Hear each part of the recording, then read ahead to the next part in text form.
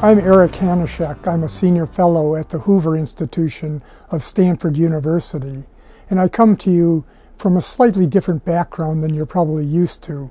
I have a Ph.D. in economics and trained as an economist, but I study education issues. One of the things that's gotten me most interested recently is the economic value of education. In particular, I look around and people say, well, we have a lot of testing, but we know that testing doesn't matter. None of those skills are important. And I'm here to tell you that that's entirely wrong.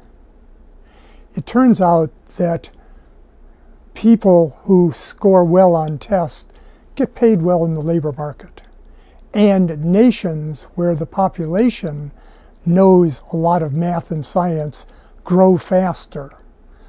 Now, talking about economic growth probably doesn't mean too much to many of you, but that's why we're better off than our parents were, because there's been economic growth and everybody is better off.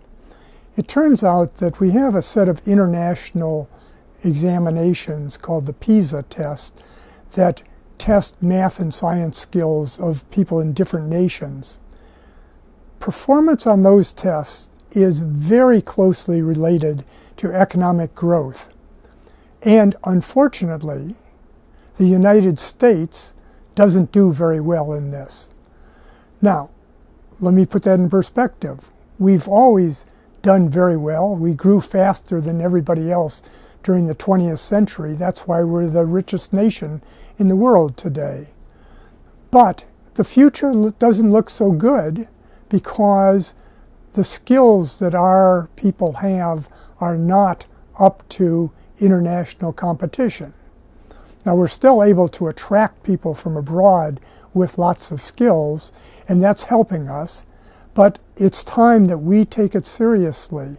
Now, I call the total knowledge of the country the knowledge capital of the nation.